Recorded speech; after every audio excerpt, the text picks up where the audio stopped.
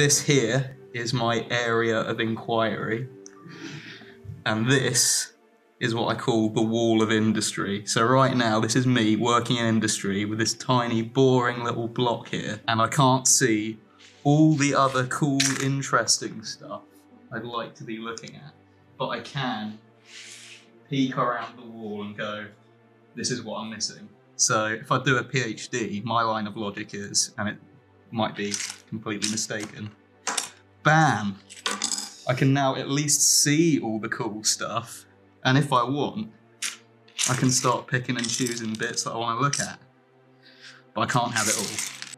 There's me starting my PhD. I'm at the controls of the computer. There's me in 3 years, all the flesh gone. And there's me graduating, all the flashback. Right now, all the blocks represent like knowledge and skills. And right now I don't have any. And then like this is kind of the middling stage with a bit of supervision and collaboration. I'm sort of building the blocks of skills and knowledge. I'm losing a lot of hair. And then when I finally got all the skills and knowledge, I'll get the PhD, but I'll look a little worse for wear. Those ones, those are my bachelors that I did. No trees and knowledge and happiness at the top of those whatsoever.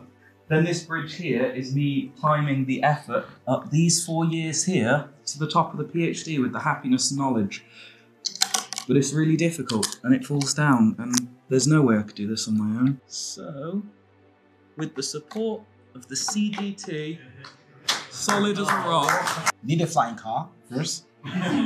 Basically because you have tires that could make you move at a very slow pace when the time comes. And there's sometimes where you have objectives to an aim to actually achieve, and you find out at the time, if you keep on driving on that particular road lane, the time frame wouldn't be enough for you, so you have to fly.